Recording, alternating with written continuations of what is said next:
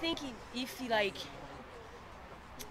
he might he be able to beat Mayweather. You know, honestly, like I didn't even know.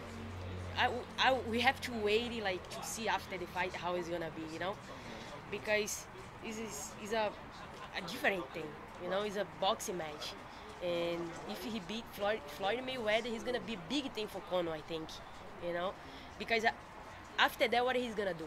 He's gonna come back fight MMA, or he's gonna still fight box, This is a weird situation. We have to see after the fight to see how this is gonna be, build. I didn't even have a right answer for that.